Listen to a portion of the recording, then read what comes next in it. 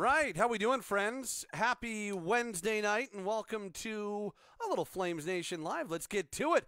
We've got some people watching live with us right now, and we've got lots to talk about. Get your comments and questions in if you are with us live right now, and start getting your questions in or whatever you've witnessed of late for the Calgary Flames as we're underway. What's going on? It's Steinberg with you from the home studio. Been a busy week. Lots to talk about on Flames Talk. Talk to the general manager on Flames Talk today. Lots to get into with a quarter of the season now in the books for the Calgary Flames. And it's been an interesting, eventful first 22 games for Calgary as they sit a game above 500 after their win over the Florida Panthers, which, by the way, was a pretty fun little atmosphere at the Scotiabank Saddledome on Tuesday night. Okay, Flames Nation Live coming at you right now, brought to you by our friends at DoorDash.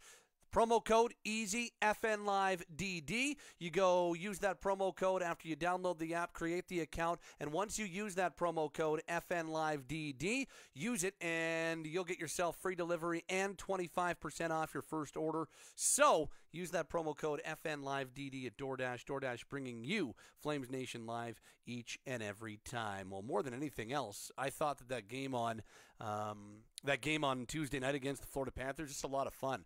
The first of all, good to see Flames fans give a round of applause to Matthew Tkachuk. I thought that was nice to see at the first commercial break, but I also loved just as much the booing and the hostile response that he got at the Dome because, let's be honest, if you were booing Matthew Tkachuk, there's nothing wrong with that. That's a guy that told the organization, told Flames fans they didn't want to be a part of it going forward. And yes, he was honest and straight up about it and allowed Brad Treliving to go out and make a trade. But at the same time, he still told Flames fans that, hey, I don't want to be here. I'm not going to be a Flame long term. So that's, I can understand if there's a little bit of displeasure with that decision. And it was totally Matthew's right to go about his business that way, and it was totally his right to make that decision. But it's also totally your right as a fan to boo and show your displeasure. So I thought it was a great atmosphere. I thought Flames fans I thought it was actually a really dead, kind of dull atmosphere on Tuesday to start.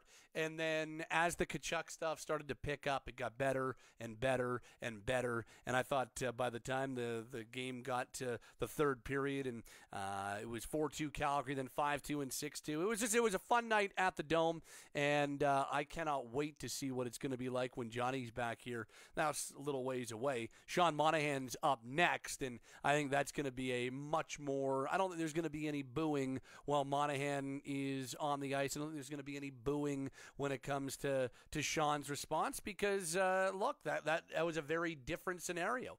The scenario with both Johnny Gaudreau and Matthew Tkachuk was that they asked out and didn't want to be here long term.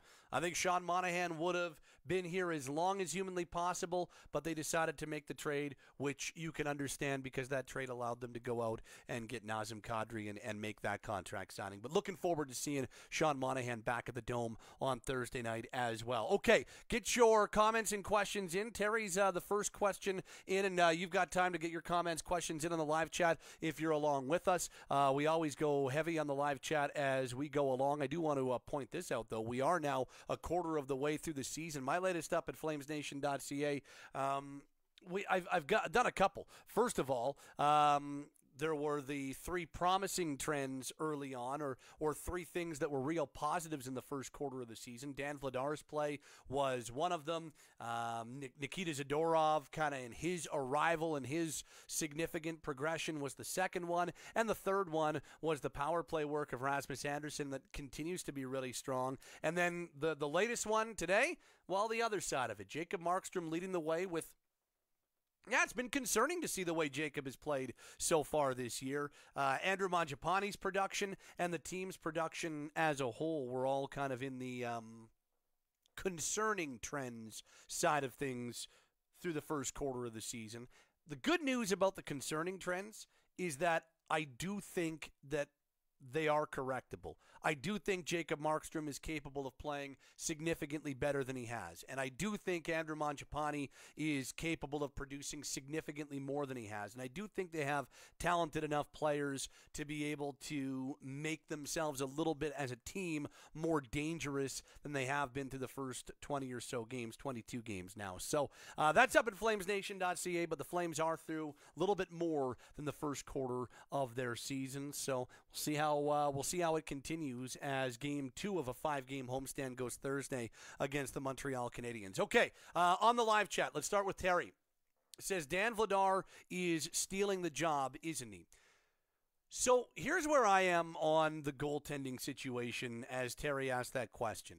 Right now, I don't think there's any doubt who's playing better. I think it's unquestionable that Dan Vladar is playing better hockey right now. And I don't like I think that it's fair to be giving him a few more starts as of right now because he has been A, the better guy, and B, playing so well. But where I'm not ready to go quite yet is that, you know, however long we are into the season, a quarter of the way into the season and 18 or 17 starts or whatever it is now for Jacob, that all of a sudden his job is being stolen or that Dan Vladar all of a sudden is the number one.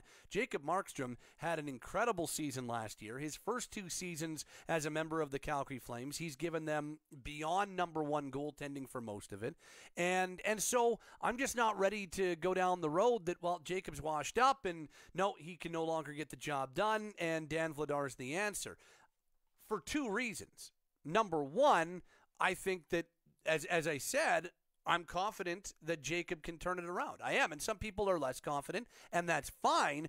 And you're entitled to your opinion, of course. I just think I'm a big Markstrom believer, and I always have been. So I think that Jacob's got the opportunity and the ability to turn this thing around. So that's number one. Number two is that as good as Dan has played of late, and as much as I think he deserves a larger share of the starting workload right now, we're also still talking about a guy that is very limited in his NHL workload.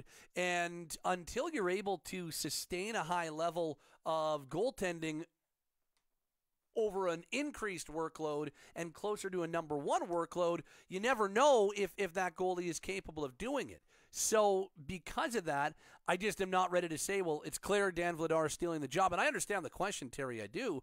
I just don't think we're there yet. But where I am is that, for instance, I believe Dan's the best guy to go to even Thursday against Montreal. And I think that, you know, in the second quarter of the season, if we're talking about 20, 21 games, however you want to look at the second quarter of the year, I think we're probably talking about, say, if he started 5 of the first 21, I think like 8 of the next 21 or 9 of the next 21 is pretty fair. He's playing some really good hockey, and he has not been rewarded necessarily with the record that everybody would want or that he would want. But in his last 4 starts against Boston, against Florida, against Carolina, and against Pittsburgh, not in that order, but those are his last 4 starts, he's a .939 goaltender in those 4 starts. And yet, in those 4 really good starts, his record's only 1-2-1.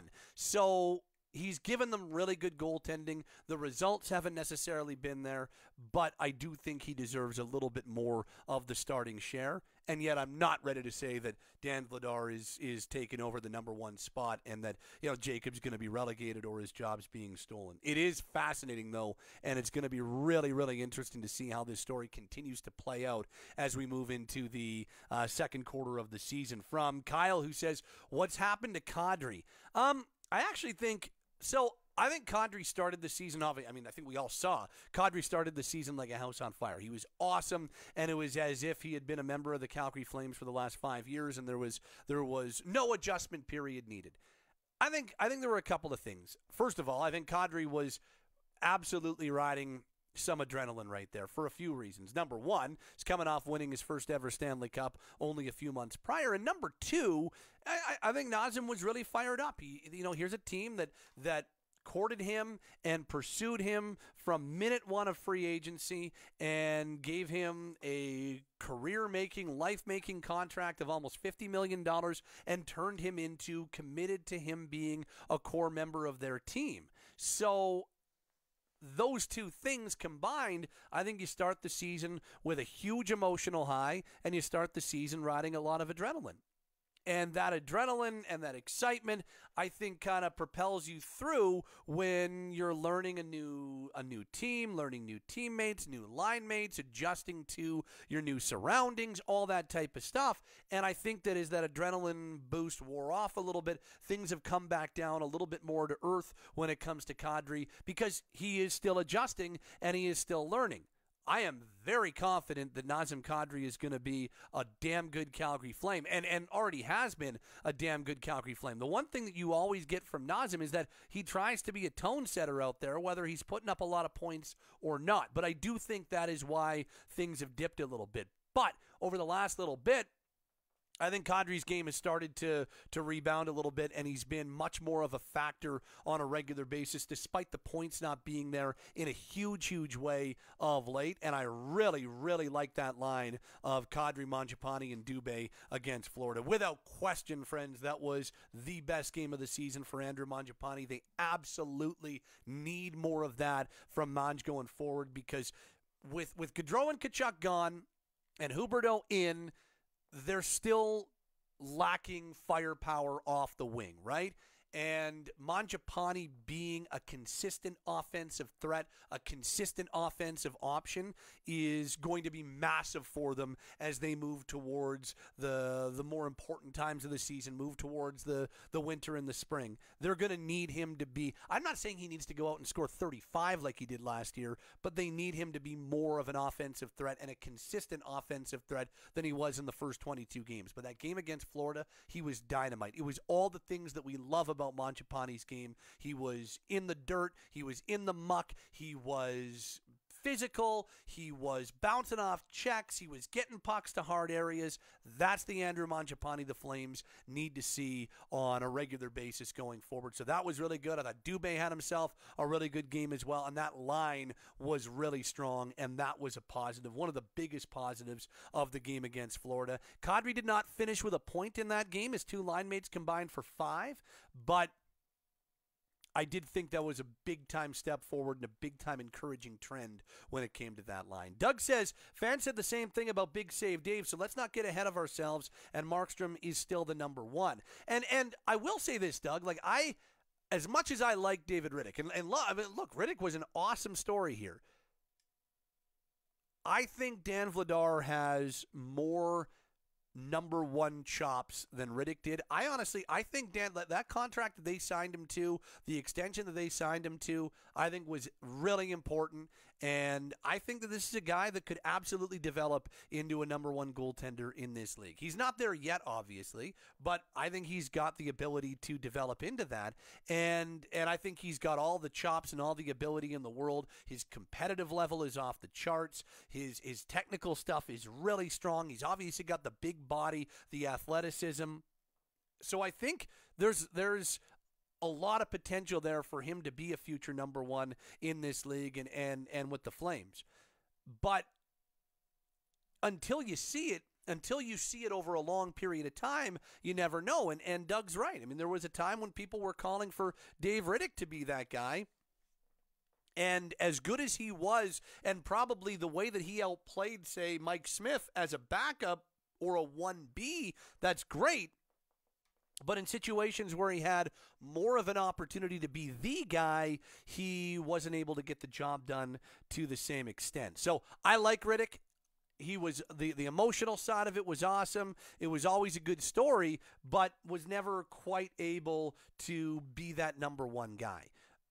Whereas I think Dan Vladar has got the chops, the ability, and I think if you were to ask me, I think he's got a better chance of being a number one comparing him to Riddick. That being said, Doug's point in my eyes is a really important one in that, you know, there was a lot of people saying, well, Riddick's going to be the guy. Until you see it, you can't really be sure. And we have seen it. Jacob Markstrom has a proven track record of being able to be a high-level goaltender over the course of 55 or 60 starts. And it hasn't happened so far this season, but more often than not, when you're a good goaltender for a long period of time like Markstrom has been, when you have a dip, at some point, there's no scientific formula as to when, but at some point you do return to being the guy you've been, and that dip becomes just a dip.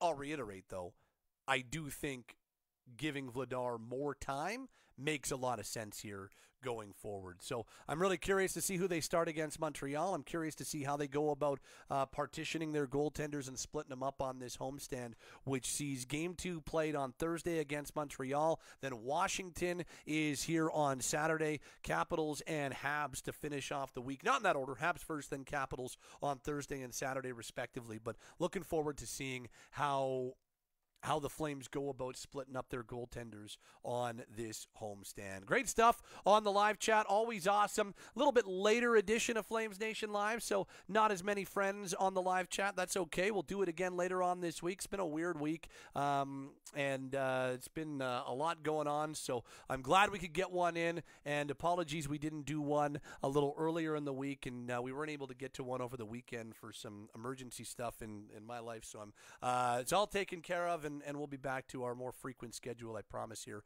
going forward.